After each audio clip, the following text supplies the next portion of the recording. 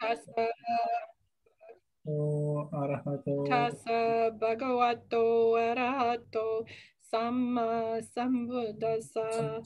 Namo Tassa Bhagavato Arahato Samma Sambuddhassa. Namo Tassa Bhagavato Arahato Samma Sambuddhassa. Homage to him, the Blessed One, the Worthy One, the fully enlightened one. Sadhu, sadhu, sadhu. So the first part, I need to tell you a little bit about the intro for the material I'm using. So I'll just read some of this to you.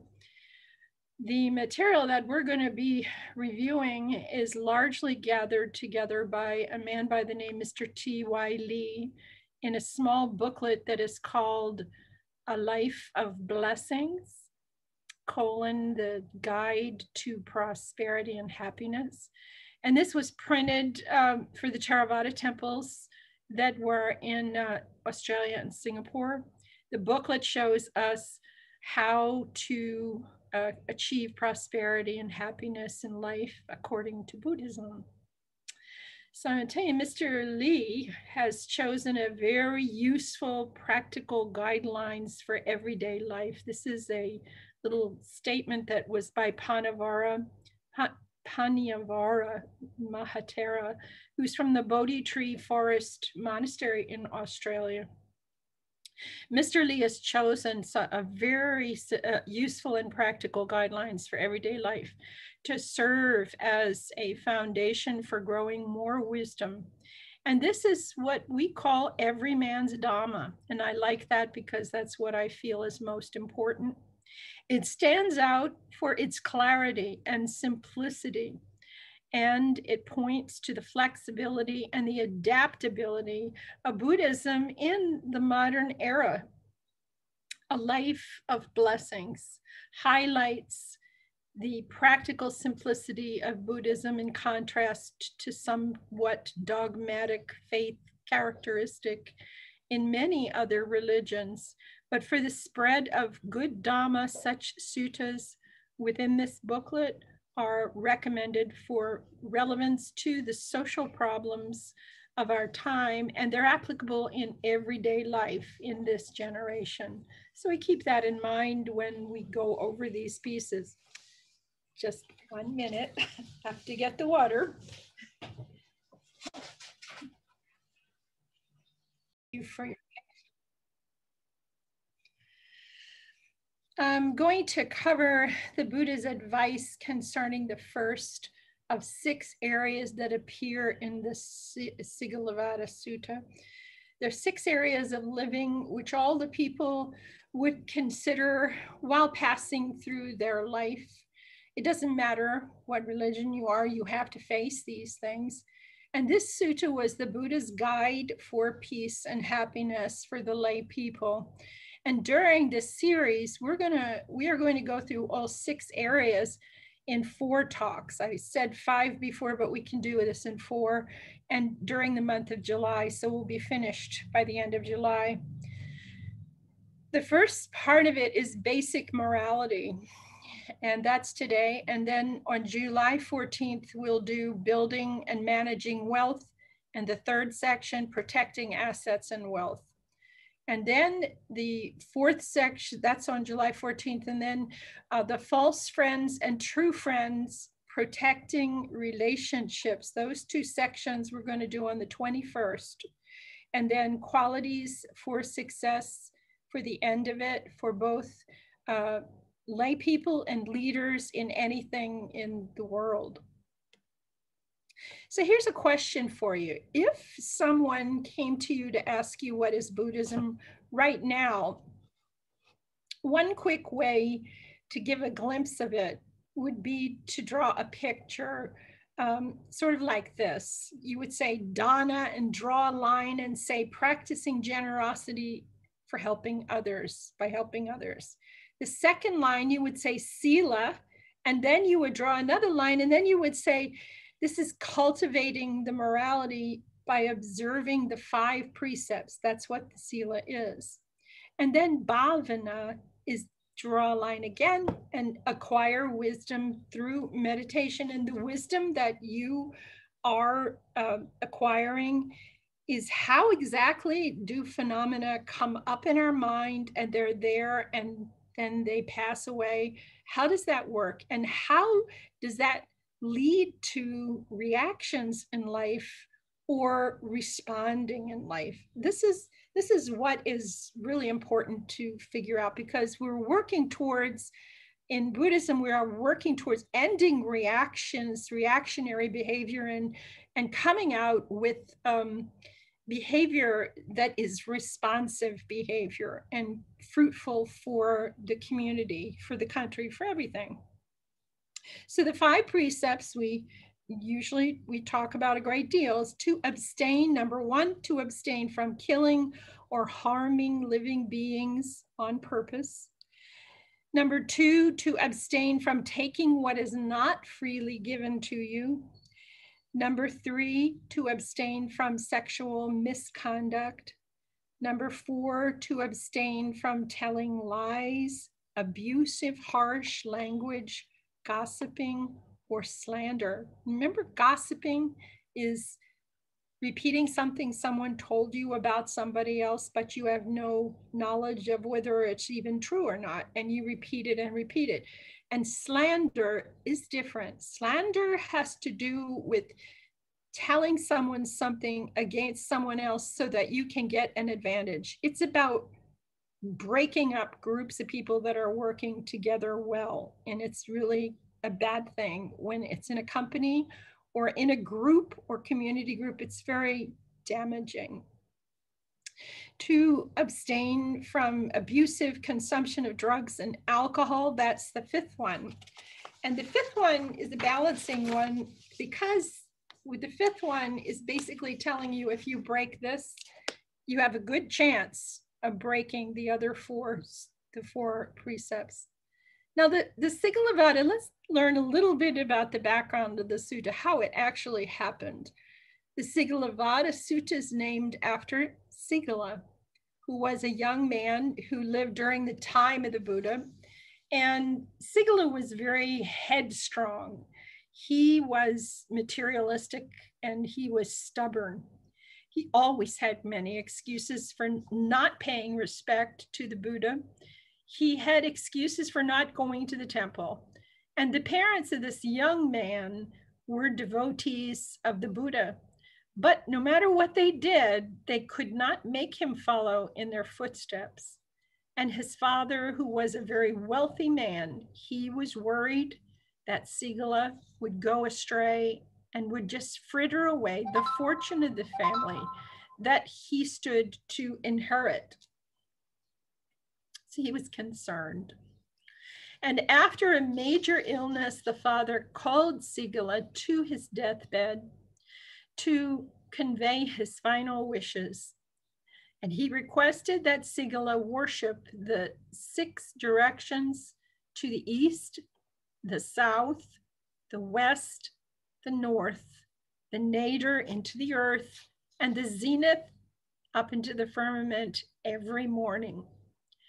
And as this was common religious practice in India at that time, Sigala agreed and was obedient enough to be faithful and sincerely perform this ritual every morning. Now, as had hoped the father, that the Buddha came across Sigala one morning as he was worshiping the 6 directions. And the Buddha then asked Sigala, why was he doing this? And Sigala replied that he was merely carrying out the dying wishes of his father. Well, of course, the Buddha then proceeded to give a new and more meaningful explanation to this ritual. The explanation formed the basis for the discourse called the Sigalovada Sutta that we're talking about now. And at the end of the discourse, Sigala took refuge in the Buddha and the Dhamma and the Sangha as a devout follower of Buddha Gautama. So now you heard a word in there when I was just talking about that, and the word was ritual. I want to clarify something, that when we say that we don't believe in rites and rituals anymore, that's not exactly what the Buddha said. When we get to a Sotapanna level, the person says, I can see clearly this, that any rituals I do will not carry me to Nibbana. That's the specification on the statement about ritual.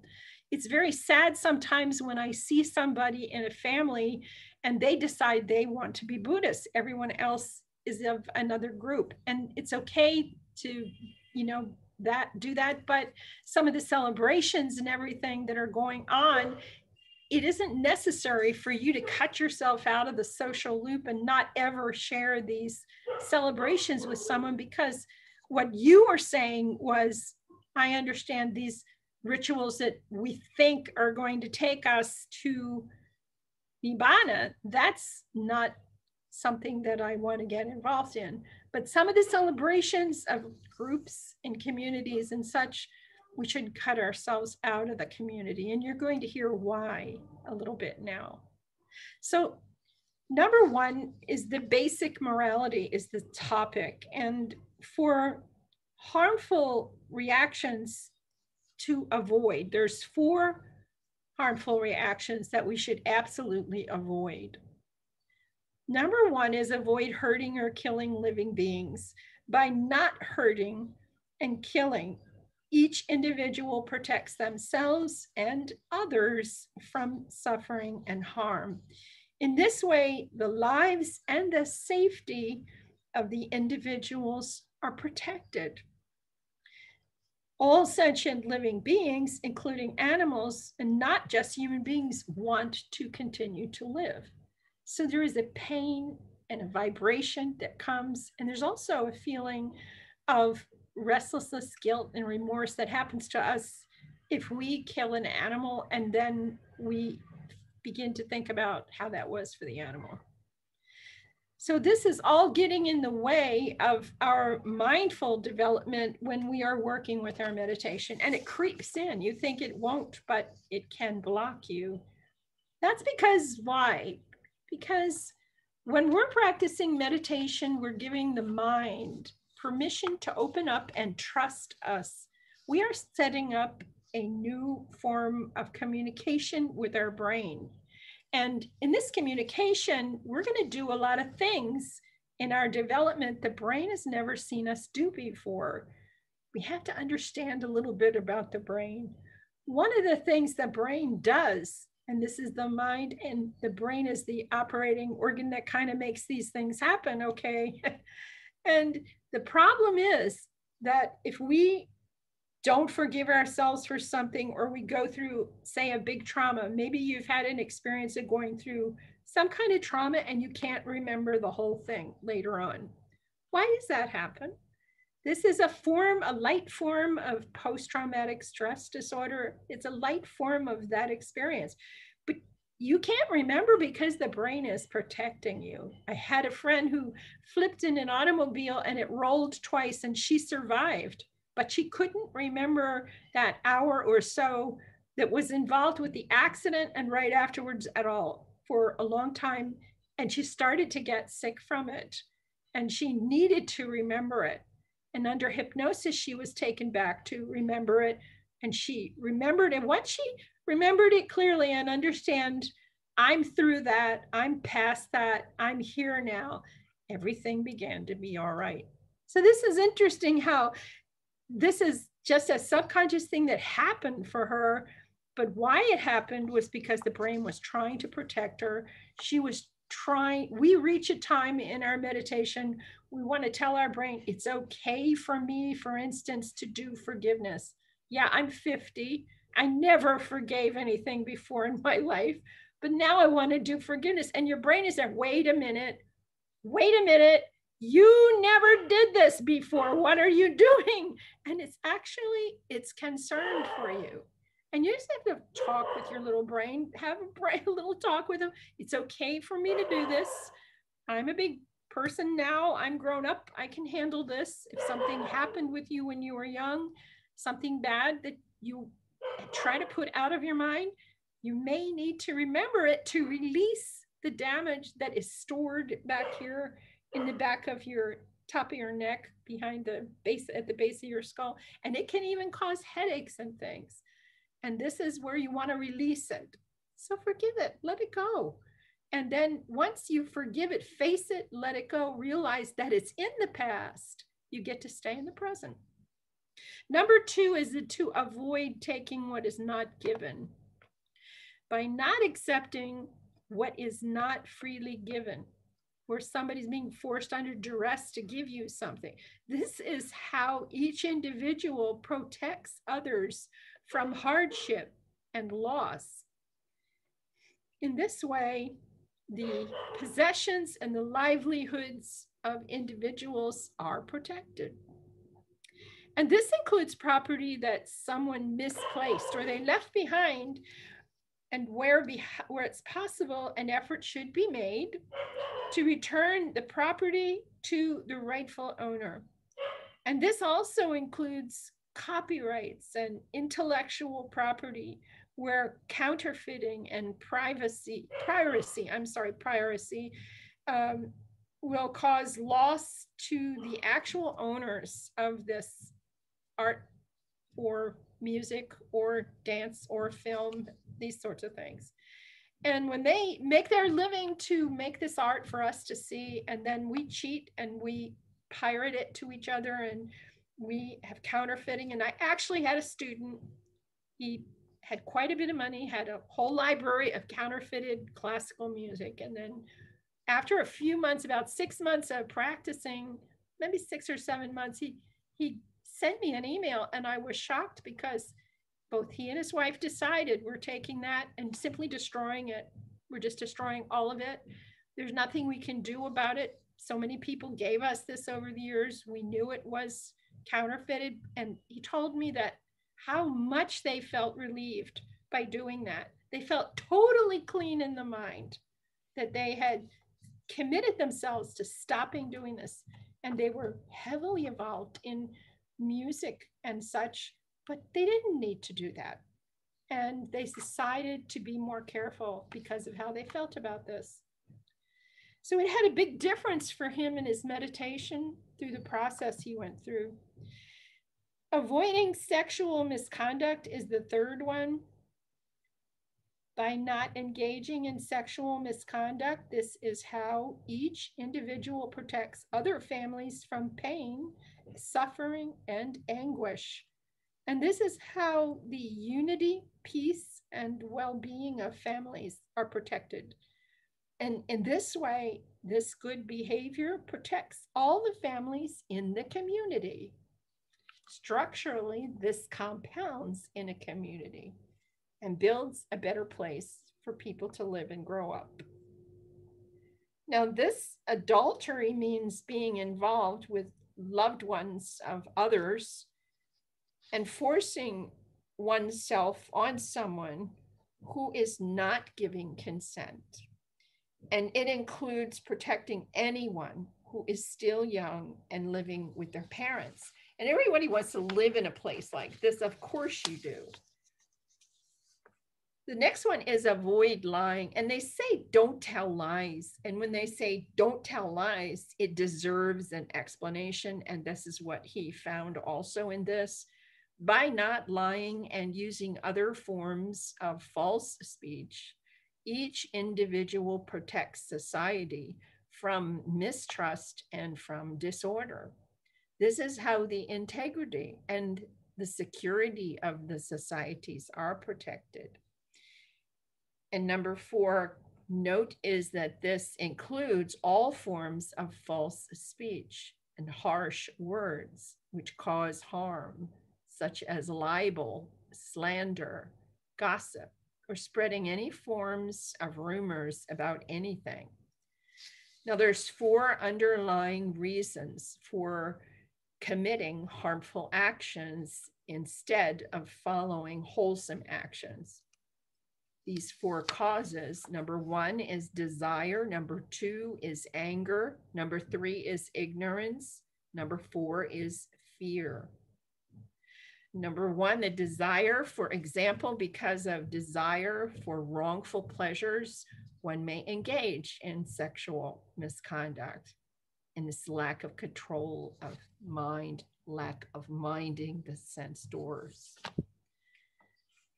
Number two is anger. And for example, because of anger that is not controlled, one may hurt another person.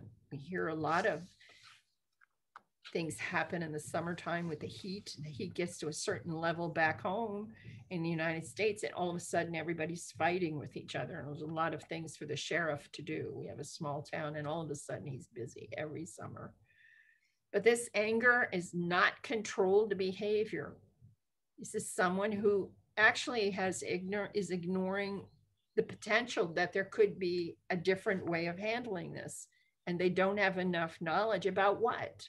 They don't have enough knowledge about how anger actually arises from a painful feeling, and I don't like it, and starts getting stronger because revving up the mind at how I'm angry before, and this is like that, and then I'm going to just react again. And they don't put together this stuff. It's not taught in schools, and it's a shame it's not taught in school, because a lot of communities would get a lot calmer if we were teaching in high school, in health class, something about this other part of your body that's above here.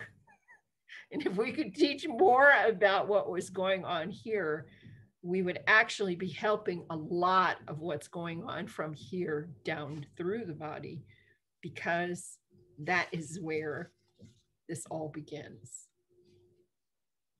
Ignorance, for example, because of ignorance that it is wrong to purchase stolen, counterfeit, or pirated materials, one may decide to take what is not given, even if it's a gift, and then you know it's pirated or counterfeited. It's something that shouldn't be used and passed around. Fear is the last one, for example, because fear of having a mistake or a misdeed discovered by someone opens the door to doubting where you are, doubting what's happening, and restlessness starts to happen in the body, moving, bouncing the leg. Something is being hidden when a lot of times a person is sitting there tapping their heel on the floor. And then I love that the drug companies came up with a drug that could stop you from doing that. And so now they had to invent a diagnosis. And that's how the diagnosis of restless leg came to be. I got that story from the company that ended up making the first one of those drugs. And I had to laugh because I knew that was what was happening. I was sure of it. It's been there through my grandmother's history and back through the ages. There was always somebody sitting around tapping their leg, trying to forget what they said this morning or what they did last night or something else. And now we want to try to erase that. Yeah. So anyway, this is about a misdeed or a mistake being discovered. And this is where restlessness and the guilt of it and the remorse, the feeling bad, all channels through the body and kicks back, not just with headaches, or maybe you can't sleep or your sloth and torpor starts happening at school and at work. That's the other part of that. But also any time of the day, this is happening to bother you. Now, a virtuous person will not be led astray by desire, by anger, by ignorance, or fear. They will not react based on an assumption without doing something about verifying the truth first and then trying to respond instead. This is the difference. And as such, he or she will avoid these 4 harmful actions. And so it is here that the Buddha starts by laying down the foundation for basic morality for everyone. Without exception, we should make an effort to live by these rules. And he wanted to lay it out clearly and simply that you could remember. And that's why he set up the 5 precepts. We should not cause suffering by hurting or killing, by stealing or telling lies, or by adultery. It only compounds in the community. How many times in your life have you decided to do something because they did it, or she did it, or he did it? So why can't I do it? And I always go back to thinking about the little lemmings in France. If that's really true, they get a certain population and then they all go to the cliff and they all jump off and commit suicide. Well, why shouldn't I? Everybody else is. No, we need to go further than that. If we want peace in the world, we need to come down and look at the seriousness of what we need to examine. So we do not wish suffering to come to us in these ways, and thus we should not be the cause of such suffering that would go to others as well. They're talking about the reflection and what you do, well, I'll do it too. Anyone who habitually commits such acts will sooner or later get into trouble. It will fold over on you. And avoiding the misuse of alcohol and drugs and keeping the 5 precepts is something that all practicing Buddhists try their best to observe. When consuming drugs and alcohol, one's mind becomes cloudy, and then it makes it easier for the wrongful decisions that lead to breaking the other 4 precepts. This is what's going on. It's just a fact. You know, and you can, I remember Bunty telling the story of a man who said, well, I really like that little drink of sake after my meal. But can I have that little tiny little cup of sake after my meal? And Bunty sat there and said, no. Next day, the man came back into another interview. I've been thinking, he said, what if I could have just half of a little cup of sake after my meal? And he said, no. And the next day he came back in and asked for a 1/4 cup and then for his taste on his tongue. And he said, just no, your brain will pick it up. You may have to make a decision. The point is, where are you going? What do you want to do? You can say, okay, it just means heavy consumption. Well, what is light consumption and what is heavy consumption? And when was the last time you sat all wired up with your brain to see where your brain is and at what point it can't make a quick decision? So to save yourself from the endangerment or fight or flight, we suggest that you don't, and see what happens. Give it a few months and see what happens.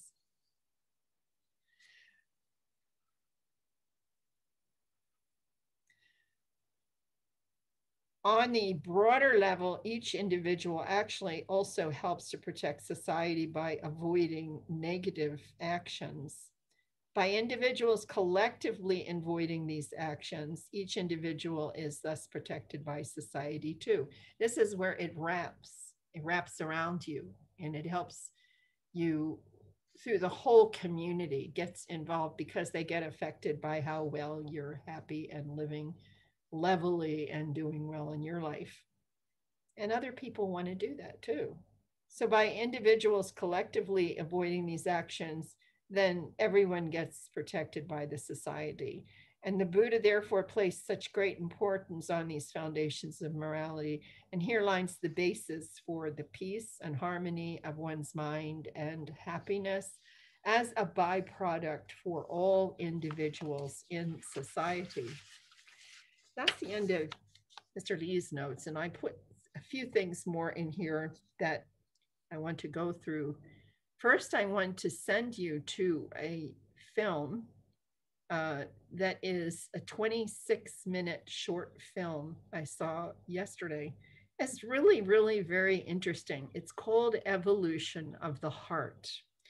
And this film was put together by a conference from a Mind Life Institute that held their conference in Dharamsala and involved the Dalai Lama as well. So there's a link here for you on the pages. And the film is actually about the synchronicity of the development of science in the field of evolutionary biology and cultural evolution. And this science shows us that the quality of people's lives within any country can be measured by their reflection within the community in which they live. The community contributes to what they become. It is a wonderful statement about the progress in the world regarding the evolution of the hearts of mankind. Please listen to this precious film. It's short and it's really great. When you listen to it, I suggest to you that you set the speed at 0.75. It's not really fast, but everybody will understand.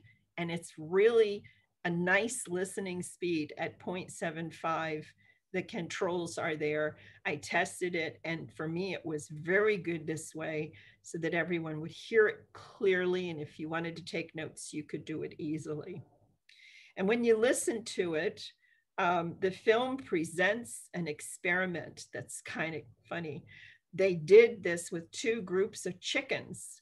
The students of this professor did an experiment with two different groups of chickens and how many eggs they were laying. And the idea was to discover what would happen if you took the best laying hens and you attempted to breed more chickens that would also lay more eggs the same way they were. They used two groups of chickens located in two different places. And at the end of the first time period, in the first group of chickens, they chose the one chicken who laid the most eggs to breed more baby chicks. But when they examined the behavior of this chicken, they noted that it was pushing around all the other chickens to take advantage of getting more food when they were fed and space to lay more often in the laying bins. And the future generation born through that chicken did not result in the chickens that lay more eggs. That was interesting. In the other group experiment, they chose the most successful group of chickens at several groups in different hutches that laid the most eggs. And they found out that the chickens in this group were kinder to each other, shared the food when it was fed, and cooperatively shared the laying boxes. And when these new chicks were reproduced in the next generation, they did lay more eggs, and they did have better dispositions too. So it proved to the students that working as a community together with more cooperation and kindness, it was a better thing in the long run. So strong and happy communities help everyone stay stronger. But still, it's a fact that if someone might show up that thinks differently, and when it comes to treatment in their community, we should not forget that if someone is different, people can change. And when someone else shows up, also, that is an opportunity for us Buddhists to find out if we really do have equanimity, kindness, and patience. It's time for generosity and patience and kindness and patience again, and helping the person to understand what works better in the community. People are capable of real forgiveness. This is something that some people do not believe, but they are capable of forgiving themselves and others. There are many things going on in the world. I don't know if you've all heard of Ho'oponopono, which is the Hawaiian wisdom, which has a kind of community effort where everyone in the community comes to the person who is having so much trouble, and the community works together to support that person until they come out the other side in a good frame of mind, having gone through a trauma or some sort of situation, death in the family, breakup, children dying, whatever it is. And they help all together. That's a Pono. In Africa, there is another one called Ubuntu. Ubuntu is talked about in the film I'm sending you to, the 26-minute film. But then there's another place that Ubuntu is very famous for at this time. And this is where the terrible genocide happened in Rwanda. And there's a tiny film that is a 9-minute film about how human beings can actually forgive each other and go forward. And this was a case for a woman who knew this man who had killed her children and her neighbor's children and butchered them and went to prison. And when they decided as a country, they overturned this one person, and then they set up a government where they made a decision that Ubuntu was put into the constitution of the country. In several places this happened. And South Africa was one, and where Rwanda was is another one. And this case, this shows you the friendship, and she talks about how she did her forgiveness and what she did. And it's an amazing relationship she has with this man now, who was the person who murdered everyone around her, and she escaped. This one's 9 minutes long, and it's a very sweet short film. Although I understood the idea of the community contributing to us as we grow up in the film, I detected a hint of desire to make things change. If you listen carefully in the 26-minute piece, you might catch where the scientist, the man, says something. It's important for us to remember that what you do in the present moment dictates what happens in the future. The Buddha made clear to us that we cannot change another person. So we can only change ourselves, and by the light reflecting from us, others will be affected.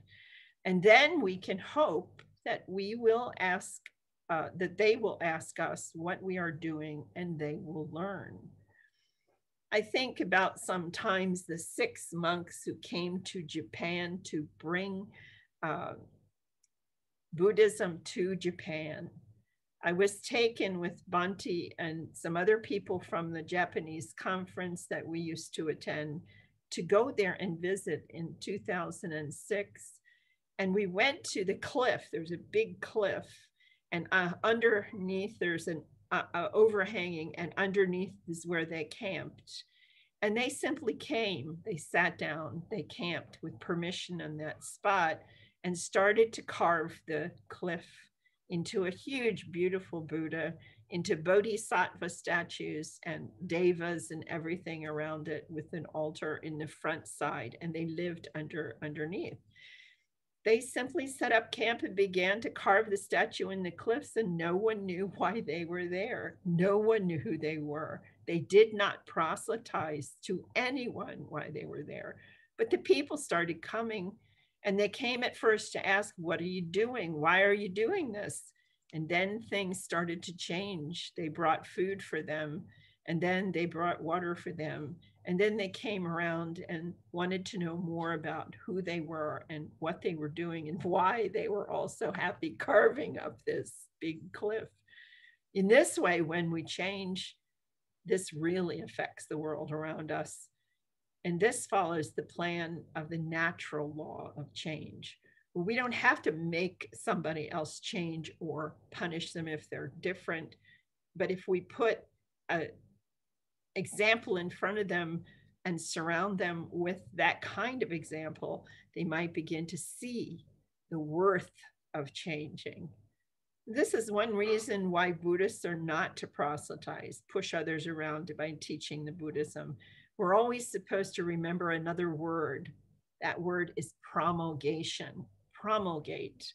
We make available the teachings instead. To proselytize means to press another to agree with you.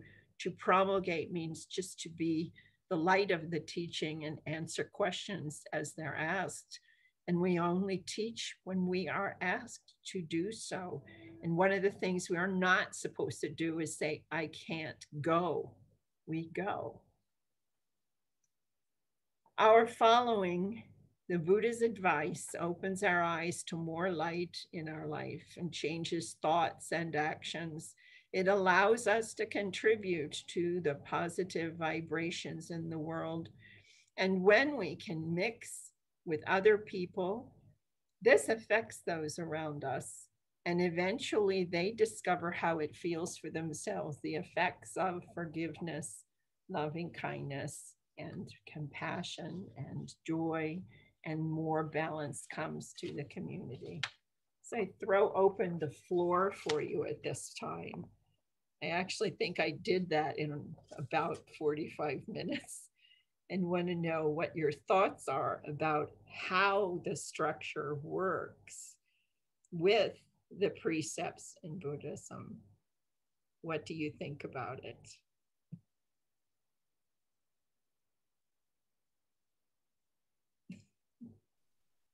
Pablo, hi. Hello. Nice to be here. Thank you for the Dhamma talk. So I do have a question on idle chatter specifically, because as I understand it, it's not part of the precepts, but it is important. Pablo, I just because do you want to kind of we wanted to keep it in two parts, so I'll stop and restart the.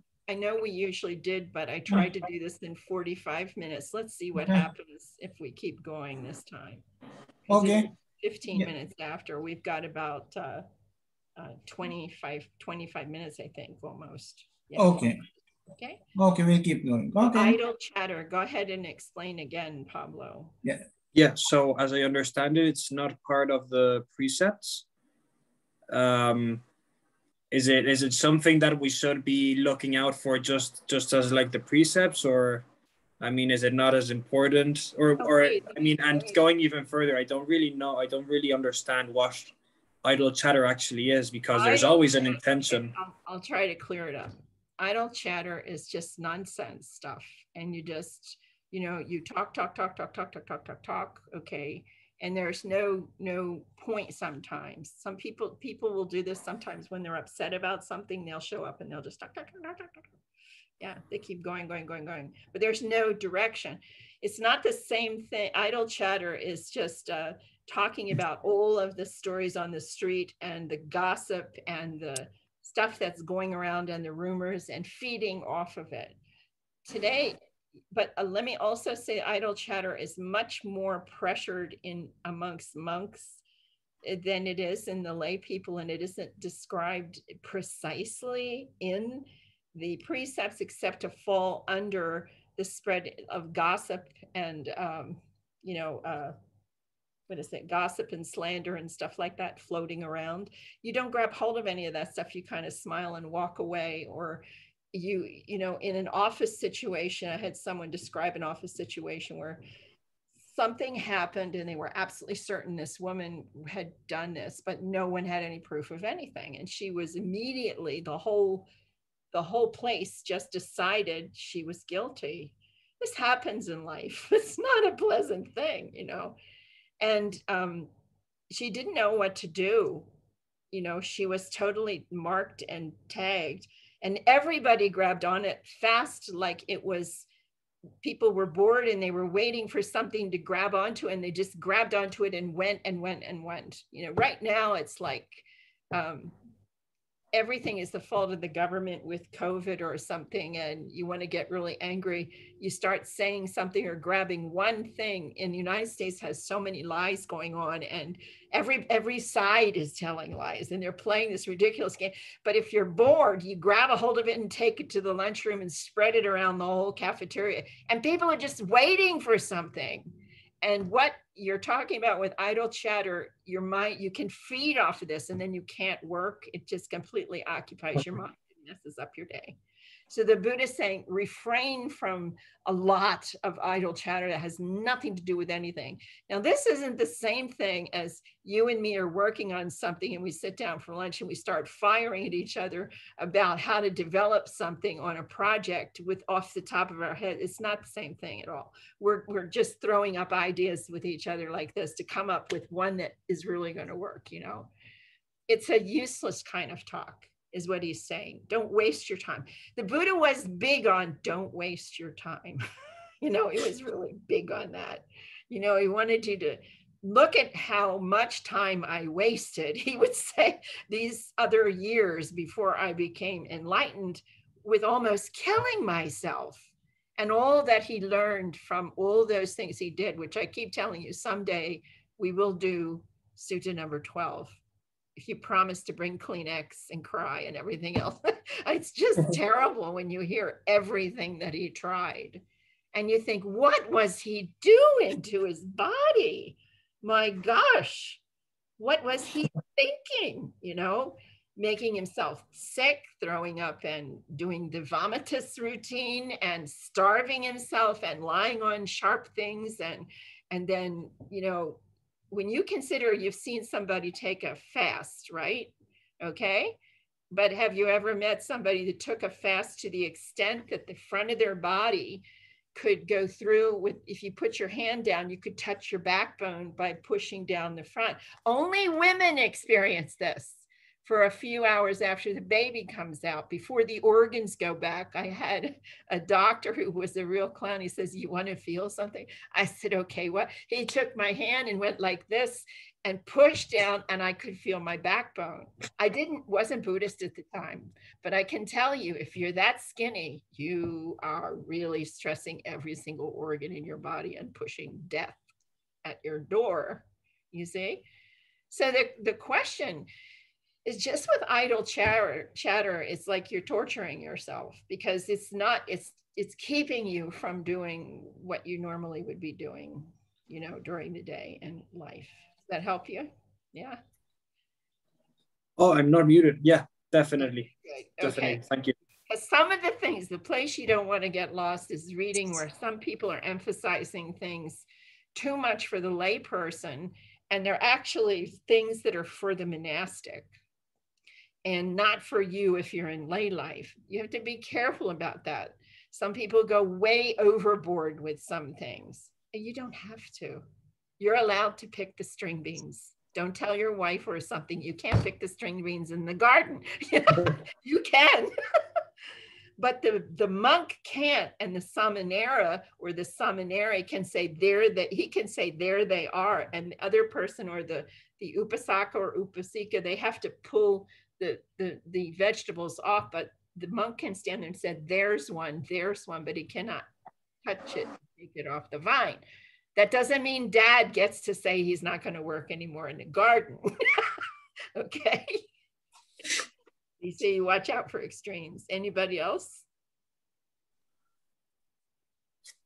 Yeah. Parel. Yeah. Yes. Sister Kema, thank you for today's, it was really lovely. Whatever you spoke. Every time you speak, I, get something new to learn. So I really like what you said about Buddhism. If someone asks you, just talk about Dana, Shila, Bhavana. And, the way it's so concisely you put what is Buddhism. And the second thing I wanted to, just speak about is that the movies that you spoke on, like, the two links which you are going to give for the movies. And one of them was that from the Mind Life Institute about the development of the heart. And in that you mentioned that they were talking about how, the heart, for the development of the heart, the culture in which you stay also influences the development. So does this translate into, the importance of the Sangha for us? Like, the people who are around us, like my family, my husband, the people I'm living with, if they follow the precepts and if they are, they are like they also follow the tenets, of Dana, Shila, Bhavana, and are always trying to better themselves. Does that influence me in a positive way? Like, Oh, is yeah. that?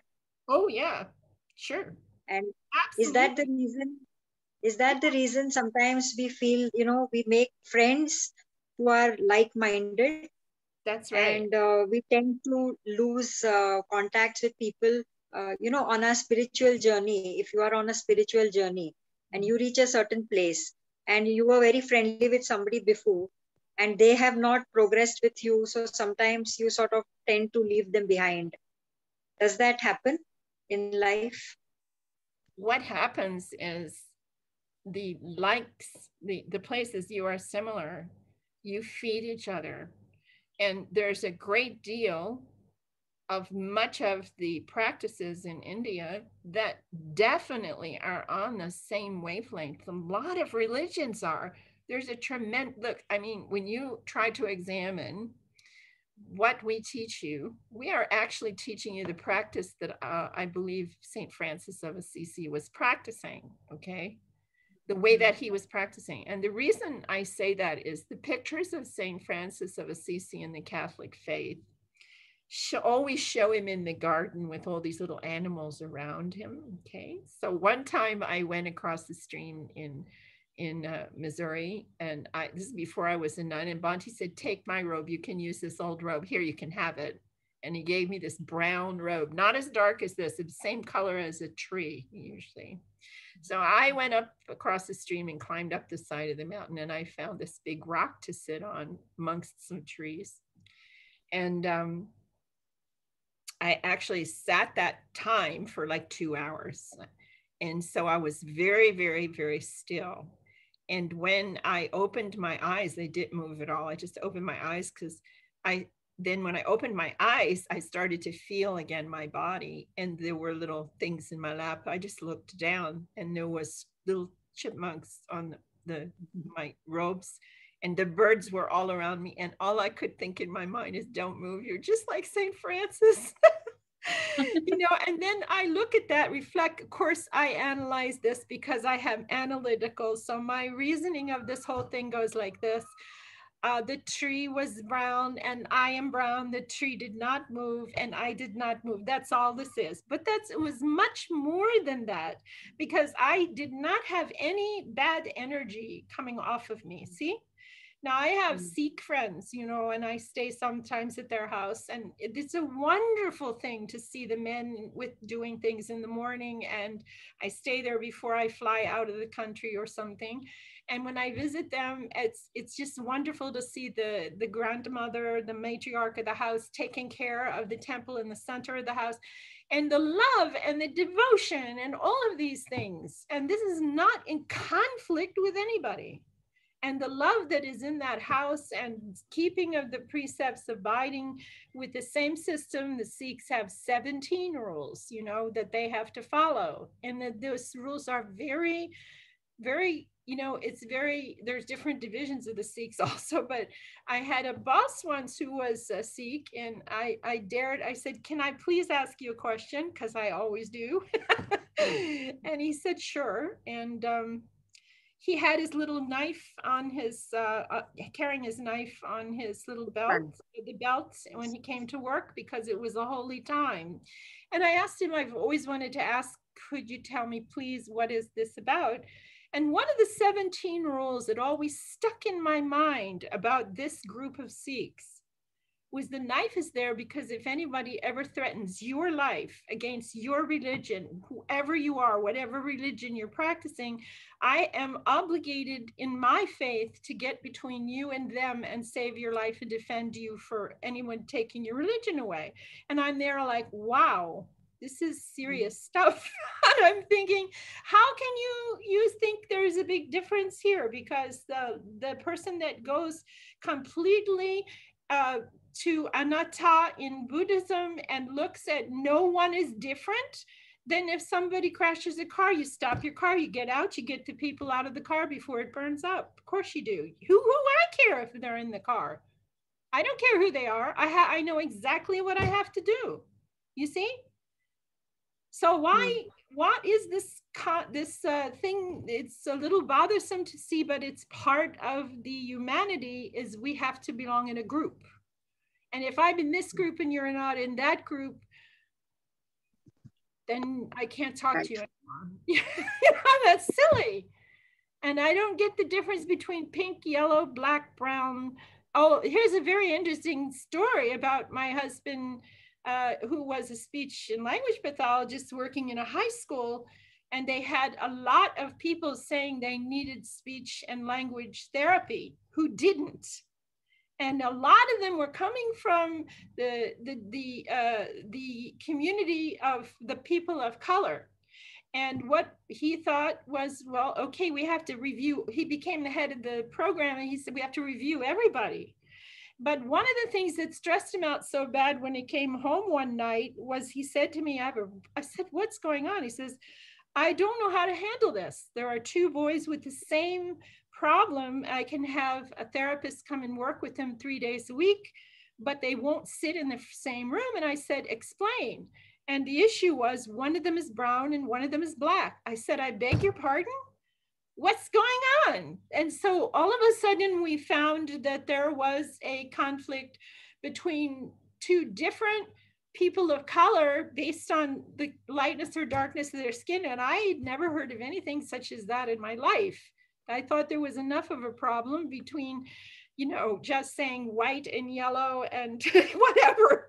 You know, I couldn't understand any of it growing up, and my parents never volunteered any information. So they never slanted me in a bad way, but they didn't straighten me out because I don't think they could figure it out. You know, they just never saw it that way. All they saw were human beings, you see, human beings. Yeah. See, we used to only have one thing we could scream and say, look, we all have blood. We're all in common. And there was the story of the person who was Caucasian refusing the blood from the person of color. And the doctor just said, fine, then die, because that's the blood that's here, and it's your type of blood. What's going on? Finally, the guy accepts the blood. But now we have another part of our body that is very much the same in all of us and could clear up everything. And it's inside this thing. Our brains are not different, and they all function in the same areas for the same types of problems, you know, and difficulties that we face.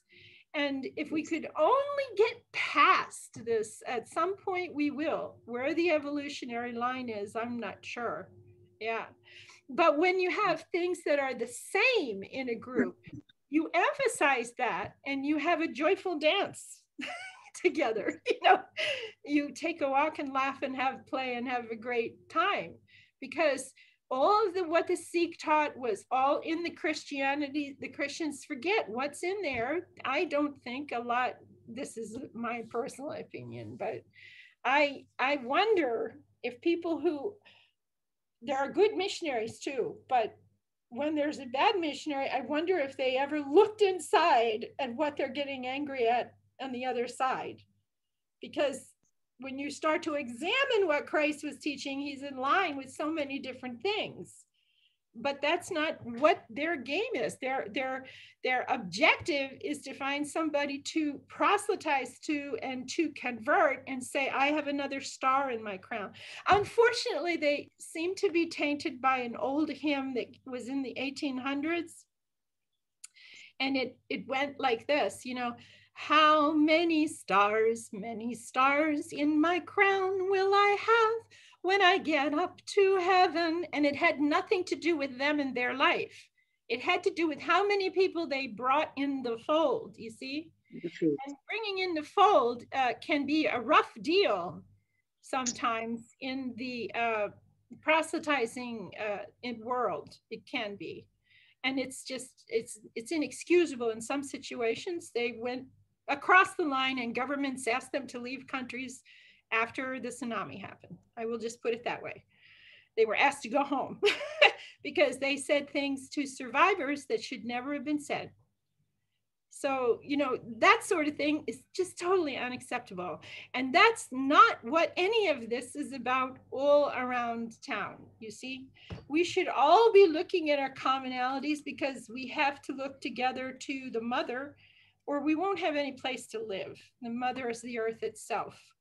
And we have gone beyond the point where we can pick on each other group by group by group and expect that we can have wholesome survival. We have to go away from that. We have to look at the reality that you can live, what is it? I think it's only 3 days without water, but I think it's 1 week without food or something like that. And water is in crisis in this planet. People just don't understand it yet. They think we're going to drink all the ice or something. They don't know what they think, but they don't seem to understand. They're already going around all different places in farmland in the United States. They show up and they want to come and check your well and measure your rate of consumption and the water tables, try to figure them out. And there's a real line there, you know, and something is testing us in the universe. Something is testing us. I don't know what, or, you know, but we need to get together on what we're doing. That's where I am. Yeah. So that's what you stress are the good things that you all have in line. Yes. And you stress that part. And you know, if you tell me what they are, sometimes I can find them for you. You just tell me what they are. If there's a conflict, just call me and tell me, and I'll write you a note back. Because I have got some files on that over the years. Yeah. Thank you, Sister. You're welcome. Anybody else? Yeah.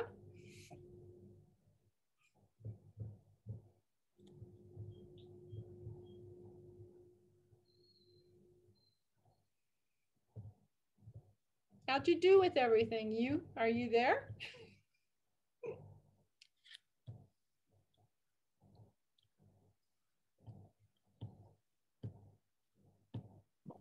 Yep, I'm here. Thank you, Sister Kima. That was yeah, it was a really nice talk. I think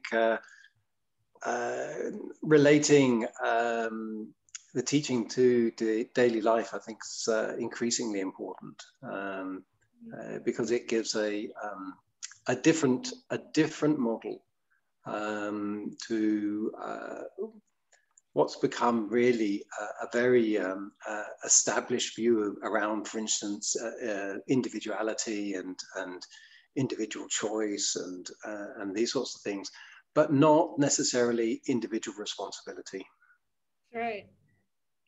And I think this is you know, an example of what we're all going to have to face in one form or another. The impact of our own choices, not only for ourselves, but for everything we come into contact with, even remotely. You know, our choices about what we buy or where it's sourced or all the rest of it. I think Buddhism has an impressive legacy of teaching, which is very consistent around this. That's good. I really like that. Thank you. That's good. It's something that we all have to stay in balance with, and certainly it's made it difficult for everyone with COVID, because we have been stricken by taking people away from contact with one another. And in this area, I think they felt it in the community. Especially the older people, you know, because the older people, a lot of them sit outside, and they've always been sitting outside to speak to everybody coming by. And all of a sudden, nobody's coming by. There's nobody there. And it's very sad to see that they've actually hung together in this colony. You know, we live in different groups here. And so I'm in a colony in section 4. And different colonies are structured different ways. Was once invited to go into a colony where there were 200 families, and that's where you would be. And I opted not to do that. It seemed like too confining, because I felt like I would get in a position where I would never be able to leave, you know, except to cater to that group of people. But yeah, it just really affects us all. We can say that now we have another thing in common. We've got our blood, we've got our brain, and we've got COVID. We've all had an experience in COVID. We can say universally this affected the whole world. In stop what you're doing, turn around, take a look at what's really happening in your families and with your children. And hopefully some people got to iron out some things that were bothering them in this whole situation, but it was pretty nerve-wracking for people who lost their jobs suddenly and had to go lose. You know, I have to tell you, we were talking about trying to find a car, and Shashi and I have talked about it, you know, and trying to figure out how we could do this. We don't know how to do it, but we did go one time to look at cars. And when we were looking at them, I said, where did all these cars come from? It didn't hit home. One of the first things that people did when they lost their jobs was they gave up their cars. And they just took them and turned them in and stopped. That's everything stopped. They lost their cars. So almost all the cars that were over there for sale, like right now, it's still that situation. They're all, you know, they don't know what to do with them because so many of them came back and they just stopped payments on them, you know. So I don't know what the answer to all of this is, but about the cars, but all these things are heavy duty changes for people. And then the trains stopped, you know, they just didn't go. They just stopped moving people. And then last week, I went to the doctor to have him work on my back. You know, I go to an Ayurvedic practitioner to work on my back, and getting out of the car, I had not noticed something before where he parks the car and we cross the street to go up in this building. And on the highway is like pretty high up there. It's coming down a hill like this and it's going to turn. So it's tilted. So when I got out, I looked over the edge. I said, do people really live down there below me? So at the level of the highway, when it's tipped this way, the level of this highway is even with their roofs. And there's a whole entire community there. So what happened here? Looked like a place where they would have built a condominium in that location. What happened? Well, the immigrants desperately wanted homes, and some of them paid as much as 20 lakhs to have a room the size of my bedroom and bathroom, and that's it. These little tiny hovels, they must have paid 20 or 30 lakhs for these, and they got into them, and it's unbelievable, the conditions. And that's the first thing I wanted to do was get food and take it down there and give out food. And he said, oh, don't get emotional. We can't do that. You didn't have your second shot for vaccination and everything. You can't do that. And it's like some of the monks have been doing and giving out food the whole entire time. And I'm caught in this dilemma of I can't move. I sound like the Wicked Witch of the West when she said to Dorothy suddenly in The Wizard of Oz, you can't move. And she couldn't. And I don't go out of the house. You see, I go out and I clean the porch and take care of things on the porch in the front, but it's all encased. I don't really go out. So yeah, the difficulties of facing COVID. So we all have COVID in common. There's another one. We have COVID. I think this is really important because I think it's the first, certainly, example in my lifetime of a universal experience that's global. Yeah. That everyone has a common language around and a common experience of. And then, of course, we have one other one, and that's the human condition, which we all have a common experience of and actually a common language about. And that's, again, the real value, I think, and impact that the Buddha's teaching can have, because it's a practical description of the human condition and a practical description of what we are individually capable of doing.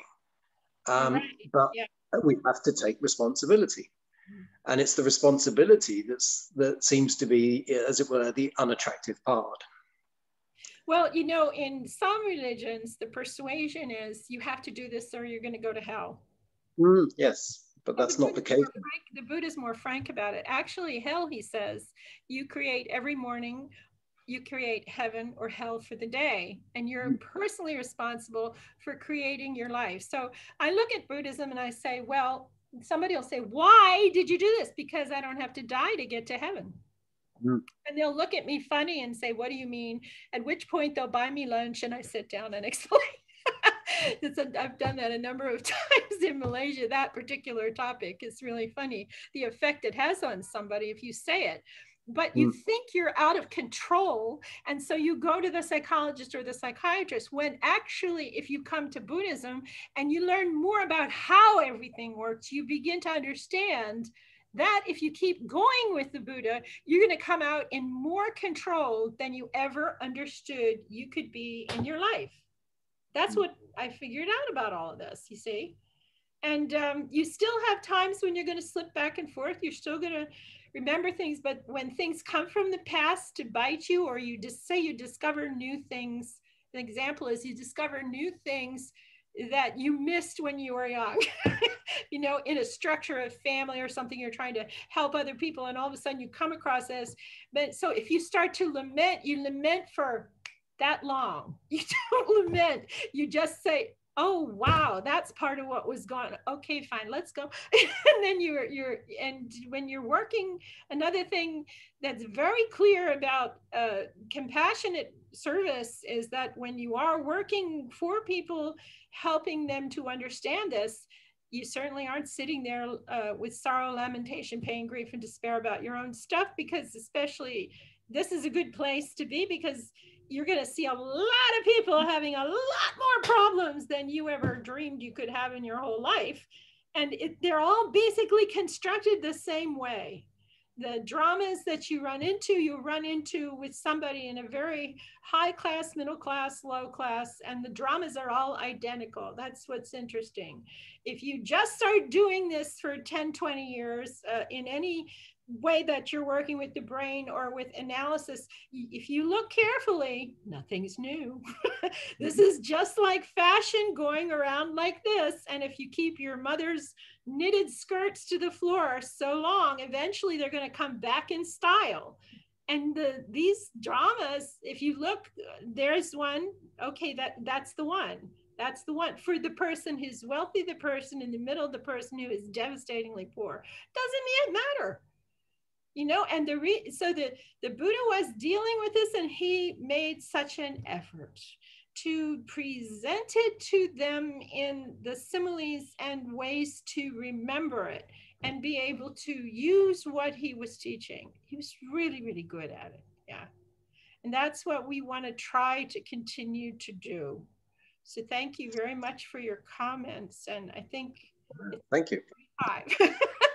So we're gonna close down now because we ran this together. But we will do another one next week. We will do building and managing wealth, and I'm going to hook the one next to it onto that, protecting assets and wealth, the two of those together. So yes, the Buddha said, please get rich. And you can please make money and be wealthy, and don't be ashamed of it. Some people think if they're Buddhist, they have to give everything away. No, you don't do that until you're crazy like me. And then you just have a party and you give somebody something that you own until it's all gone. And then you have a ceremony and become a nun. That's what I did the American Indian way. You know, that was what I did, because I had been exposed to the American Indians with the naming. And when, you know, the woman in Dances with Wolves, her name was Stands with Fist. But that wasn't always her name. When she came there, she talks about him another time in this film. She tells him what her other names were as she went along. There was a little scene where they're talking about it. And so this was the idea, that as you develop, after all, your body's a new body every 8 years, right? In your cycle of life or something like that. So why do you think you're stuck? You see? You're just shaped differently. That's about it, right? So everybody have a happy week. Let's say our prayer, and we will come back next time. We'll be talking about part 2 and part 3 in next week's building and managing wealth and protecting assets and wealth. Okay. May suffering ones be suffering free, and the fear-struck fearless be. May the grieving shed all grief, and may all beings find relief. May all beings share this merit that we have thus acquired for the acquisition of all kinds of happiness. May beings inhabiting space and earth, Devas and Nagas of mighty power, share this merit of ours. May they long protect the Buddha's dispensation. Sadhu, sadhu, sadhu.